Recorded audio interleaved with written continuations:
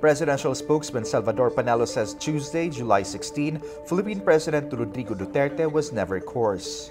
You assume that the president is bastos, naging bastos. He never was bastos. When he cracks jokes, it was intended to make people laugh, never to offend. Panelo is reacting to criticisms hurled at the chief executive for his sexist comments and gestures, now punishable by the Safe Spaces Act or Republic Act 11313. Panelo also says women should know the difference between someone who's being offensive or just being funny. Iba kasi yung pambabastos, you women should know that. Iba ang dating ng bastos saka yung nagpapatawa lang.